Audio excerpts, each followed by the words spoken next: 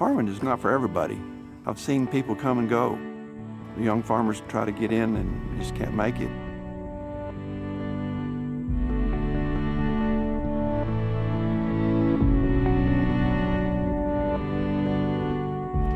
We farm 5,000 acres, 4,000 of it is in cotton.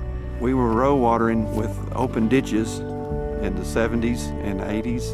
We lost a lot of water to evaporation, and there had to be a better way. Never is any year the same. It's always, different storms every year, whether it be drought or a lot of rain, hail, wind.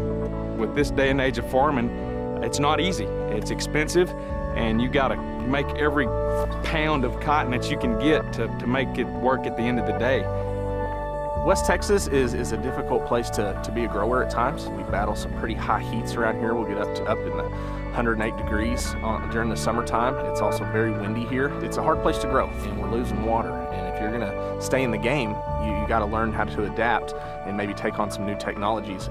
The water table's gone down, and so we're trying to come up with more efficient ways of getting water pushed through the field to still maximize our yields. You can't just stay doing the same thing you're doing. You got to stay up with the technology.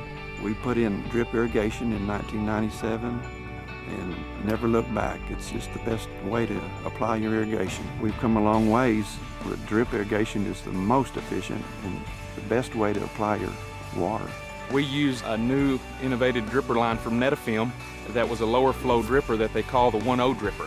When you put out less water per dripper, you can spread your acres further out on your zones. You have less zones in the field, which equate to less valves and PVC fittings. The lower flow dripper allows us to make longer run lengths with a smaller diameter tube to lower costs overall on the drip system. This is a team approach where we have partnered with a great dealer like Diversity D, as well as the grower, so that we can often attack the challenges of growing a crop here in West Texas.